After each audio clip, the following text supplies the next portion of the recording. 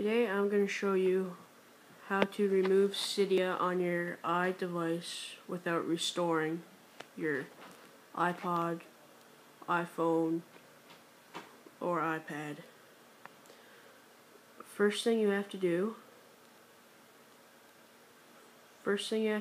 is go into Manage, go into Packages, and make sure up in your top right corner it says Expert. If it says Simple, all you have to do is press Simple and it should turn into Expert.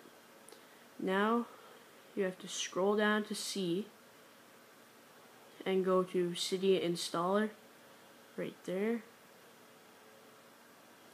Click Modify and Remove.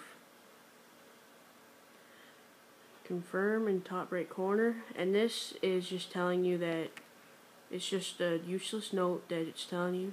Say force remove and it will remove.